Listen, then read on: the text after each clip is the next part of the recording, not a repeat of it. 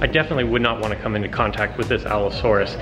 This thing, A, is huge, and B, those teeth look like they would just chew straight through me. Nothing, actually everything, to do with the way that it looks in the game.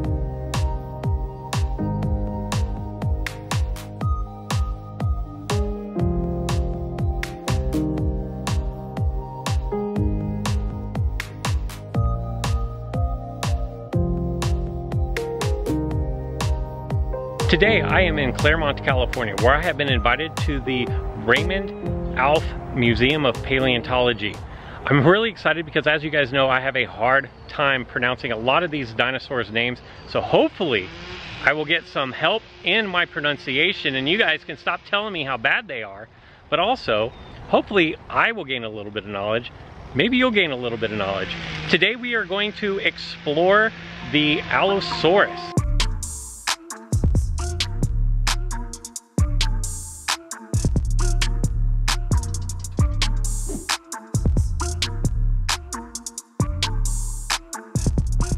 I put the word out on Twitter, and some of the local museums reached out to me, and Gabe Santos of the Alf Museum of Paleontology said, come check out our displays. And I was like, really cool, that's great, I'd love to. What dinosaurs do you have? He's like, we can talk about Allosaurus. And I'm like, Allosaurus, let's do it. Allosaurus is going to be one of the slowest dinosaurs in the game, probably in the bottom 3. But because of its speed being so low, you're going to get a high damage output. I will put a link to the top 5 damaged dinosaurs. Hopefully it goes right here. If not, it'll be over here. But it also has one of the top 10 highest health stats in the game. So this is going to be a dinosaur that you're going to want to at least have one of between it or Tyrannosaurus Rex, where it's going to be able to deal a lot of damage. Although it's not going to be fast, you're probably going to be able to knock out at least one dinosaur.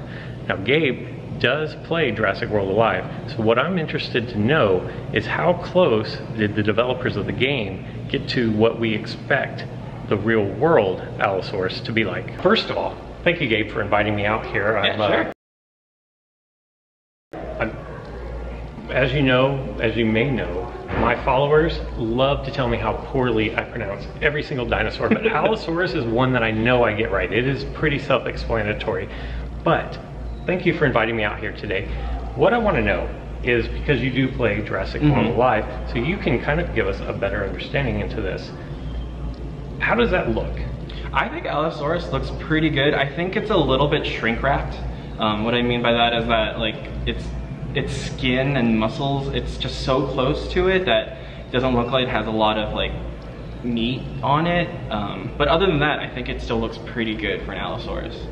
Okay, and as far as this hybrid, Allosinosaurus, was there ever such a thing as an Allosinosaurus? Probably not. They're mixing 2 different groups of dinosaurs, like so far apart, I highly doubt, I don't think anything would ever existed. So what would exist in the time of the Allosaurus? What are the common dinosaurs that people would know either from the game or just the ones that everybody knows? So Allosaurus is actually one of the few dinosaurs that's from the Jurassic time period. A lot of the major dinosaurs we see in the movie are from the Cretaceous, which is from 65 million years ago.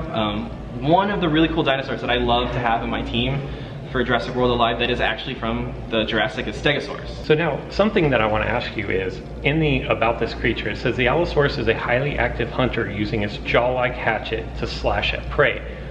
A, is that true? And B, because this is a Habitat Zone 2 night-only spawn, but it also spawns at restaurants, why do you think they chose those 2 spawns to go with the description of this creature? I'll stick with the first one first.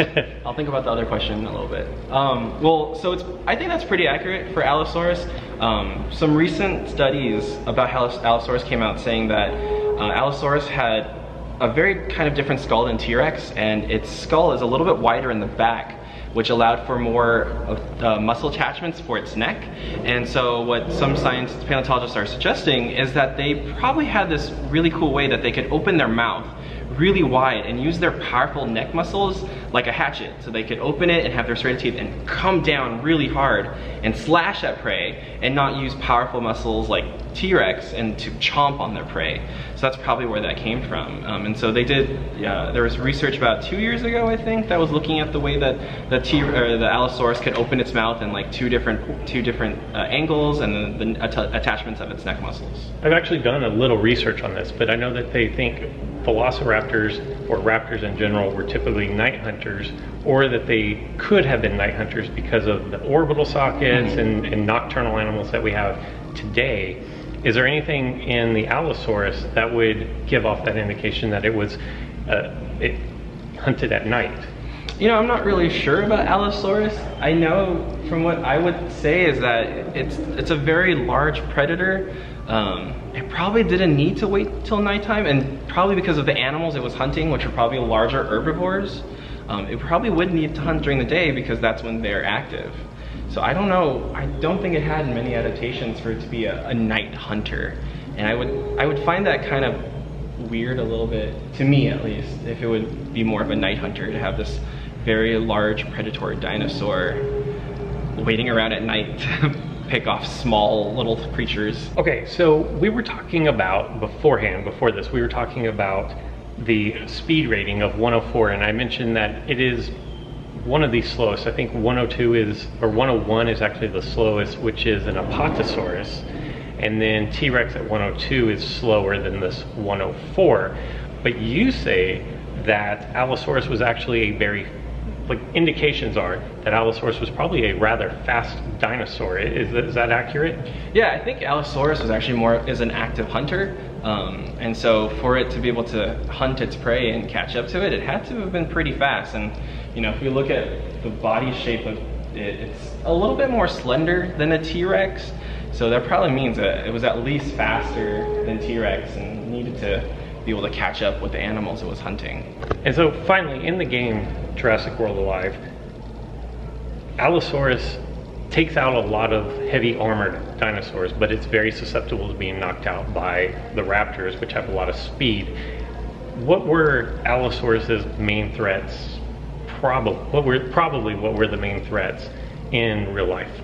Probably it would be, first of all, other predators that it would have to fight off, or maybe other Allosaurs that it would have to fight off for food and stuff like that. And I think it's probably its biggest threat to itself would be the dinosaurs it was hunting, because you know, we have stegosaurs out, right, at the same time, and you have an Allosaurus running towards one to try to attack, and they have those big thagamizers, the spikes on the back of its tail. Right. So let's say you're running at it, and all of a sudden a tail comes out of nowhere and slashes you, or punctures a lung, or you know, breaks a leg and punctures through one of your backbones or whatever, or even punctures your skull. Right. Probably attacking a dinosaur would be its biggest threat to itself, because a lot of the other dinosaurs it was hunting would have fought back. Even then, they didn't lay over and just let you eat. Awesome, man. I appreciate you having me out. Yeah, no problem. You know, this has been very, very educational for me as far as Parasaurolophus. I actually say right, which is shocking. I'm not going to get any others right, so don't worry about that. You can continue to hammer me. But an expert said that I got it right. And then to know that Allosaurus has a lot of truth or fact behind the dinosaurs makes me think that there's probably a lot of dinosaurs in this game that are close to reality. And that's actually pretty cool, that to know that you're playing a game that has not just pure speculation behind it, but that there are actually some facts behind it is actually kind of cool. So how long have you been playing Jurassic World Alive? When did it come out? Because I got it like the day it was announced, I think. Like 5 weeks ago. Yeah. So global launch. Yeah, I was playing it right when it launched, because as a paleontologist, you find a game that lets you find dinosaurs around your own museum and then fight them. I kind of had to get it. And so what does your team look like? Who are your favorites? Let's see who I have right now. I haven't been able to play as much as I would have liked recently, just because I've been doing a lot of traveling for the museum, finding actual dinosaurs. Sorry, that didn't mean to sound like a big-headed person. He's doing real-world DNA hunting, although he's not actually gathering DNA. I did learn that DNA is very fragile, so the concept of a Jurassic World is not a real concept. It is strictly for Hollywood, which is actually reassuring to know, because after seeing the size of some of these things and this, there's a bird-like that is the size of a giraffe. No thank you, I don't want any part of that. But who do we have on our team? Okay, so right now I have my Ankylosaurus. It's level 12, which was like the only epic dinosaur I have so far. I've got my Dilophosaurus, a Dimetrodon, which is actually not a dinosaur. This guy came before the dinosaurs, before any dinosaurs existed, and it's actually more closely related to mammals than it is to dinosaurs, but it's still a reptile. I have Velociraptor, which is kind of like my trump card. I recently just got Megalosaurus when I was in Utah. Spinosaurus, I have Eupocephalus, and a Triceratops Gen 2. And those are my pretty much go-to. I've done pretty well with them, especially with my Ankylosaur and their like beating people up and its instant defense thing, which if I were fighting against one, I would really hate. So there you go. Even real world people who play with dinosaurs for a living play Jurassic World Alive. That's all I have for today's installment. I hope that you guys enjoyed this. I hope you learned something. I know that I definitely learned something.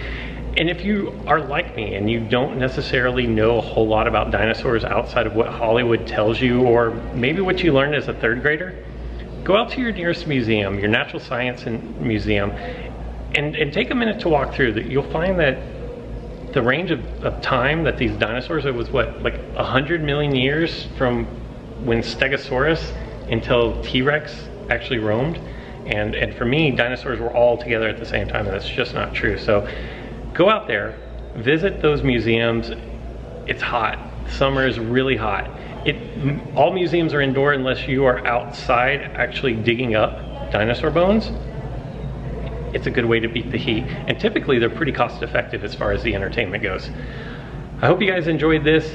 Come back again tomorrow because we will have another video. I'm going to break this up into 2 different videos. So we'll do Parasaurolophus, maybe not tomorrow because we do have spawn information that I want to go over. So we may save that one for the weekend, but we do have information that is actually really cool. We're going to talk to somebody who helped actually dig up a baby Parasaurolophus in the real world. So check that out later this week, and until next time, guys.